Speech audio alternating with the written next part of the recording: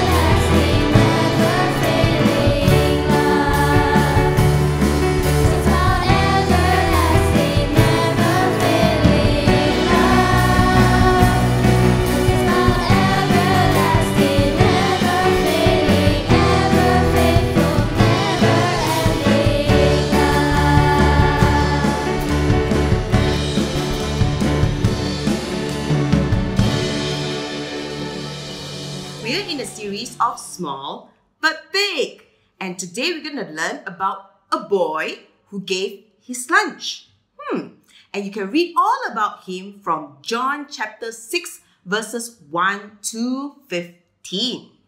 And the key verse for today is from Ephesians 3 verses 20. And it goes like this. Now to him who is able to do immeasurably more than all we ask or imagine, according to his power that is at work within us. Amen. Last year, we learned a total of 43 minor Bible characters who were seemingly insignificant. Today, we're going to look into a story that we often hear about, the feeding of 5,000. In this story, we often hear about Jesus, the crowd, the 5 loaves and 2 fish, or even the disciples.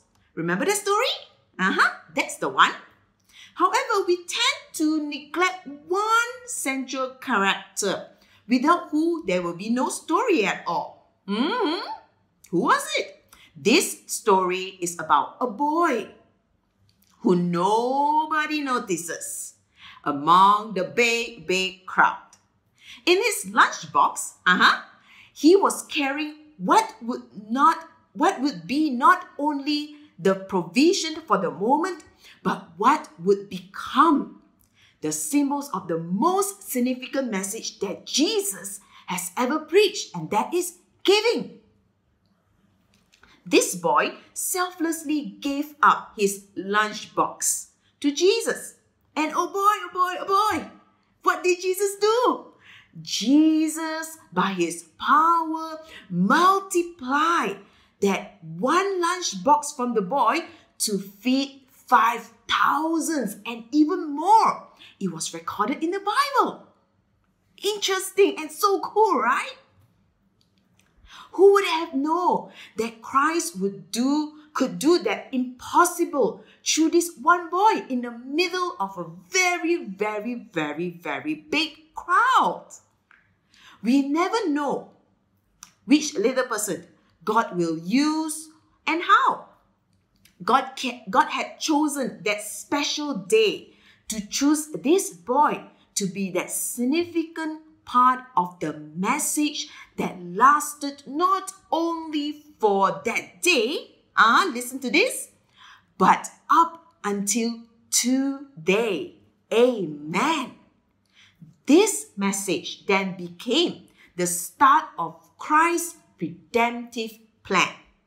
This boy never received glory, but giving up his lunchbox that day had a bigger and more lasting impact than he could ever and have been able to understand. Amen. There is only one key point, and that is God can use you. Sometimes we think that we are too young for big things, or maybe we think that big things are only for the adults or the older people.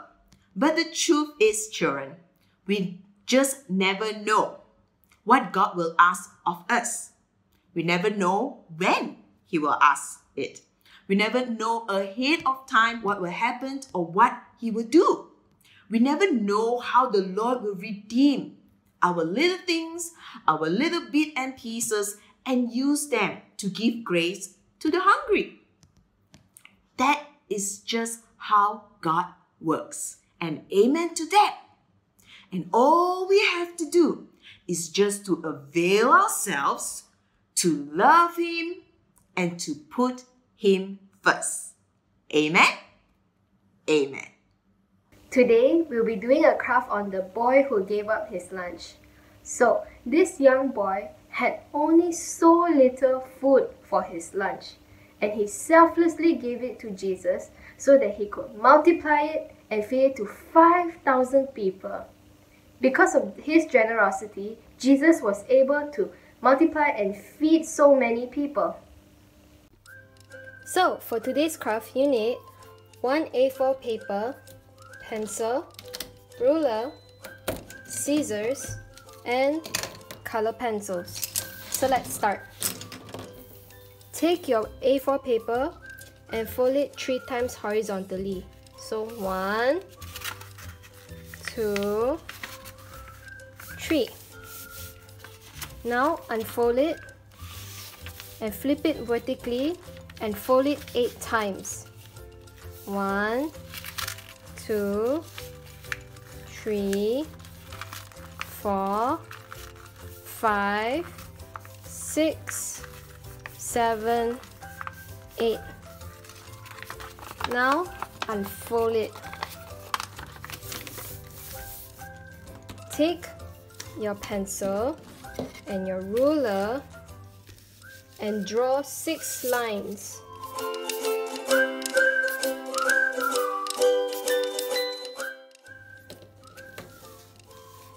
Now, take your pencil and draw in 5 loaves and 2 fish. Now, repeat for all of the rows.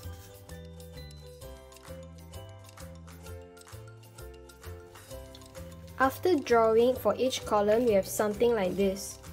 So, take your scissors and cut along the strips.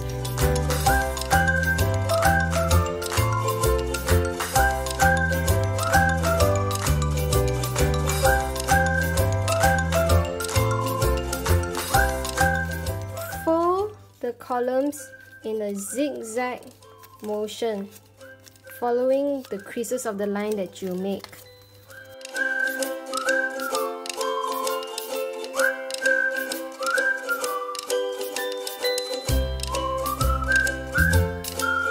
So you end up having something like this. So now you can tell the story of how Jesus took the food and multiplied it. And that will be the craft of today. Family activity moments for the older kids. Here are the discussion questions for you. Number 1. The boy had 5 loaves and 2 fish. What do you have that God can use? And number 2. Make a list of impossible things in your life that you want to surrender or give to Jesus, and pray daily over your list.